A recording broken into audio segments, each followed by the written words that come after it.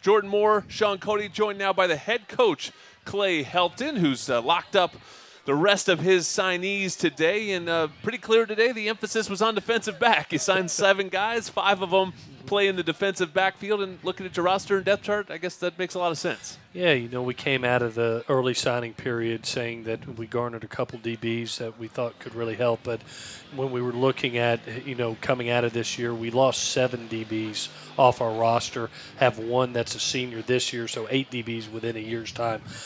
Really felt that we needed to bolster that position, not only for the immediate future, but also for our extended future. So it happened to be a really good DB year, both on the West Coast and nationally. Pulled a great defensive back out of Texas and Dorian Hewitt, Britton Allen out of Florida, Adonis Ote out of Tennessee. So we went national at that position just because of the need that was there. And really, I credit our staff. We stepped to the plate to hit a home run, and they did. Coach, what's the strategy when you have to do this 2 times? We met last month to talk about recruiting and who we got that day, and now you got to kind of gear it up and do it again another time. What's that? What's the strategy for you guys like doing it twice a year? It's 2 different realms of thought. I mean, now having been through it twice, you get done playing on November 29th, and hopefully you're playing till December 5th like we did a year ago, and then all of a sudden you look up and you got 2 weeks to go see literally 25 kids and their families, and your planes, trains, and automobiles trying to get there, being able to see their families, see their future plans, what they're going to do, and we were able to, sign 19 kids that are with us. 10 of them are already on campus right now, so then you go back and you say, okay, when you hit that period of time, there's such decision making in the process that you say, okay, are we just trying to fill up, or there's some kids out there that we really got to fight for?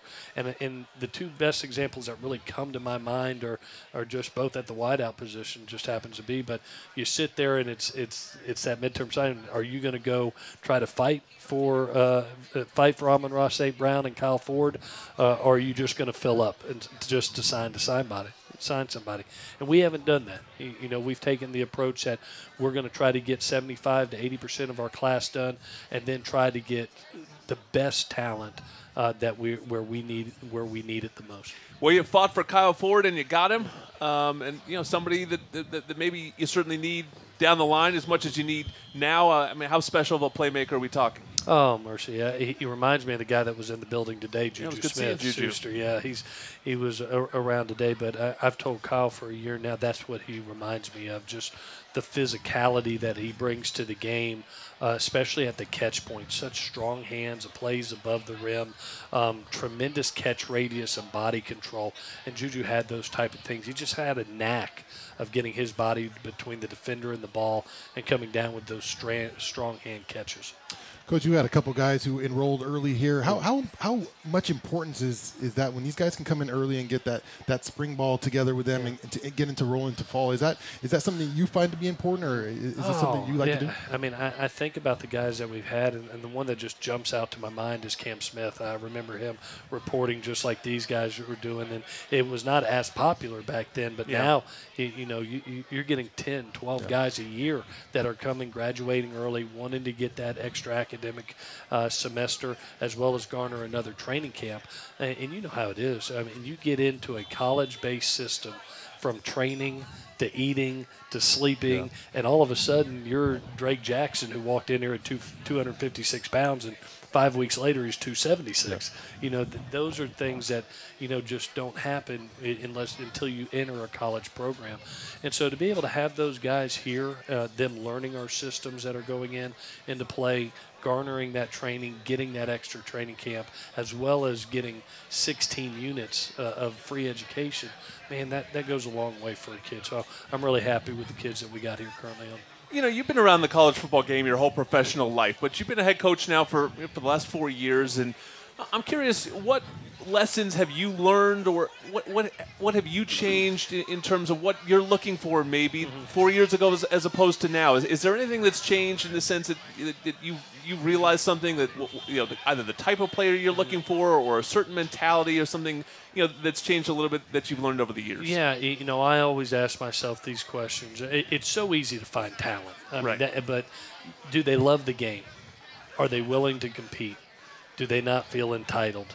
Do they have great work ethic?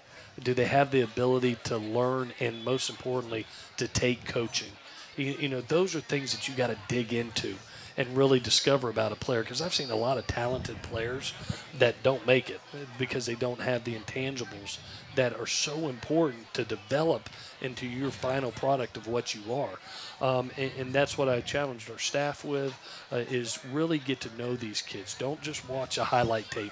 Go to the practice, go to the game, see their body language, not only after a good play, but a bad play. How did they react? How do they lead? Are they a team captain on their football squad? Find out what makes them and see if they truly love the game, because that stuff is going to transfer over to what they do in college. Man, you listed a lot of things. I don't know if I would have made all those check marks, man. I was still still figuring myself out at 18. Man, these guys have it all together now. Talent, Sean, would have been too much for anyone to pass up. He would have seen you one time and said, "I got to have that big fella."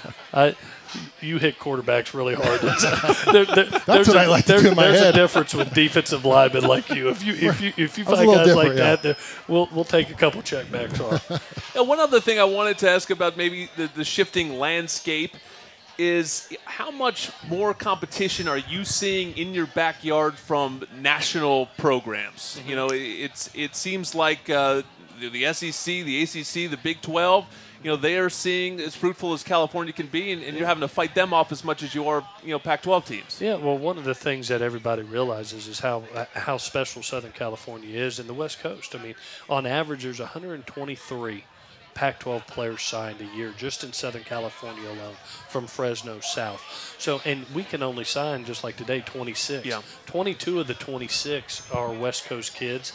16 of those kids come right from Southern California. But there's still a lot of players left. And you are going to go nationally. You're going to look at Florida, and they had one West Coast kid. Alabama didn't take a West Coast kid this year. Tennessee garnered a West Coast kid. We went out, got one kid from Texas, one from Florida, one from Tennessee. You're going to acquire that national talent and bring it back home.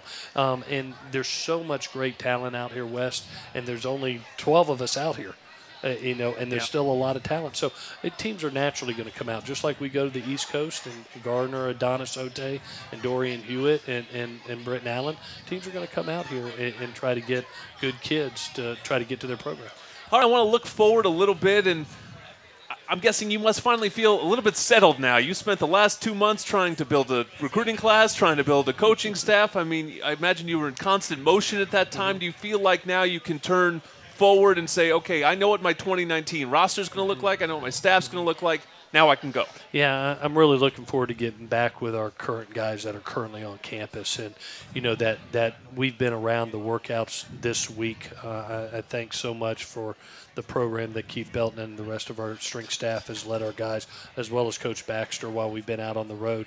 But we have the next 3 weeks to be able to install our systems, to be around our kids, to be involved in the morning workouts in the winter program, and really prepare for what's going to be an extremely valuable spring training camp for us in a lot of ways, both from an X's and O's standpoint, but really more importantly from a fundamental technique standpoint, a discipline standpoint, learning that penalties and turnovers are going to cost you those close games like they did at the end of last year. And so I just can't wait to get there and get the emphasis going and teaching these kids. These kids are really in a great frame of mind right now just watching them work, and they're so together. I'm looking forward to getting back on Monday and getting started with them over the next 3 weeks. Coach, I think you've mentioned getting into the detail of the game. That's going to be what your job in spring is, to really emphasize the details. How do you go about really emphasizing those points that you saw in the team last year that you need to get fixed? Yeah, it starts with fundamental and technique, because I think if you don't have the proper fundamentals and techniques, one, you're going to get beat. You're going to get beat physically. But you know how many times that just improper footwork or being out of position caused penalties. Yeah. All of a sudden you get handsy, you get grabsy. Those lead to penalties. So those fundamentals are going to come into play. Situational mastery, understanding the game, that in today's college football football game as well as a pro football game. All of a sudden, quarterbacks running down the sideline getting ready to step out. Do you really want to take that hit? Do you want to really make it close and take that penalty? So there's situational mastery that has to be taught.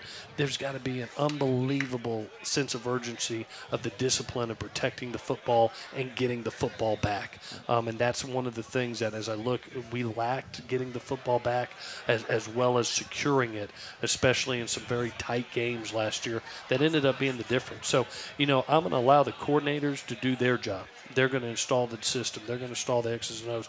My primary focus is going to be making us a better team, a disciplined team that pays attention to the little things that win football games. Yeah, speaking of those coordinators, you settled on an OC, Graham Harrell. Obviously not an ideal situation when you hired Cliff Kingsbury, clearly the guy everyone in the country wanted. So in that sense, you hired the best guy. Yeah. But, certainly the NFL thought so too, and they take him for a head coaching job. But, I heard you say earlier today you sort of tipped your hand. They're from the same tree. Yeah. Now, again, and you can explain this and clarify this, they're not necessarily pure air raid. I think North Texas threw it like 55% of the time last year, and Mike Leach at Washington State is up above 70%. So that's a pretty big difference right there. But what is it that you like about Graham Harrell, and what is it that you like about this system that you're clearly committed to? Yeah, in calling the last 4 games, the one thing that stood out to me is how special our skill players are, yeah, and our quarterbacks on this team are, and to be able to use them. I had a special gift in Tim Drevno, who's a great run game coordinator as well as pass protection. I was looking for an elite passing game mind. I went that last half of the first half of the Notre Dame game, and I'm sitting there, and our quarterback's like 85%. He's thrown for 250 yards. I'm like, mercy, this is who we are. Yeah. And I always said that it would be so neat to be able to see our type of players in that system, what it could do, and so we went out and we hired Cliff, and was so happy for him to get that opportunity to go be a head coach. That's a once in a lifetime opportunity, and we did. We hired. That's why we brought him. We hired because we wanted a great guy. Well, guess what? Graham Harrell's a great guy too, and yes, we did tip our hand and be able to show that, hey, we were looking for a passing game mind. And Graham Harrell took a North Texas offense that was 124th in the country to number 20 in the country offensively. He made a top 10 quarterback in Mason Fine, as well as rushing for 2,000 yards. And that was the difference to me of what Cliff and Graham do, other than maybe different than Mike, Coach Leach, is the ability to still run the ball and keep it a threat. To be able to have that many passing yards that Graham had last year with the ability of still having 2,000 rushing yards, man, that was really intriguing for me. So to get him here, to see that it was a great fit for him, a great fit for us, it's been really a perfect marriage, and really can't wait to get started this spring with it. Coach, you're able to bring some guys back that you formerly coached as GAs in Vianney and Chris Hawkins. What's that like to have some of your former players kind of learn how to coach under you, and you kind of installing those values in them? Well, we say faith, family, and football, and they're my family, and they know what I'm about. They have a love for this university. They have a love for coaching, and it's just so it gets the hair standing up on your neck to say, man, our coaching staff touched 3 young men that want to do this now for a living, and that they want to be coaches and make that their lifestyle. And to be able to coach them as players and now coach them as young coaches, that's about as special as it gets. Full circle. Oh, my goodness. And to have 3 guys that love this university that much and so dedicated to it, that's a special thing. That's something you don't turn down. And we all, Trojans, take care of Trojans. And those guys are not only were they great players, they're going to be phenomenal coaches. The sort of off-season head coach of a college football program is the strength and conditioning coach, because there's rules about how much time you can spend with the guys. So the strength and conditioning coach really shines this time of year. Ivan Lewis gets a great opportunity, goes up to reunite with Pete Carroll and the Seattle Seahawks. So technically that spot's open, although Keith Belton is running it now. What are you looking for in terms of a strength and conditioning coach? Well, we were very fortunate to have Ivan and very fortunate to have Keith, as well as Danny Van Dyke and Josh Heidegger continue to lead our program. One of the things that's so important in the strength and conditioning aspect is he is the voice for you. He develops your culture. He develops the toughness, the discipline, discipline in the strength and conditioning program. Obviously, they have to have the knowledge of what it is to develop players to play the game of football, whether it's functional movement, whether it's strength, whether it's conditioning, knowing the sports science aspect of the job to be able to garner some advantages that there is in today's game.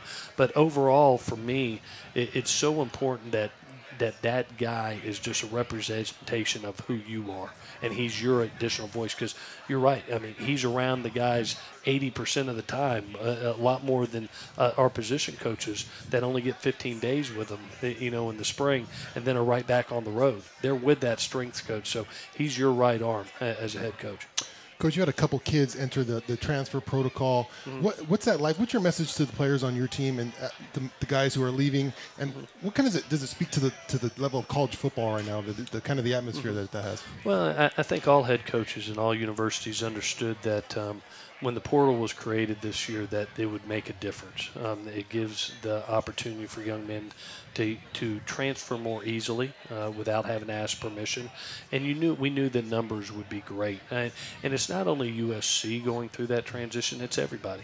As of right now, there's over 2,000 football players that are in the transfer portal.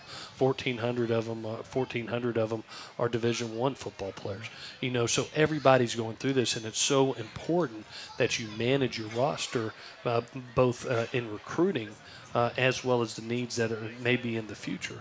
But for a young man, that we had some graduate transfers, and one of the beautiful things about SC is you can't graduate here in 3 years. Yeah. And we've had some young men that have taken advantage of that and gotten their degree, and they're looking for larger roles. They're good kids. They're good players. They had a great experience at SC. And now they're looking to even develop their role even more. And as a head coach, you want every kid to walk out of here with a degree and to have a great college experience. And, when you have 110 men and only 11 of them can get on the field at a time, that happens.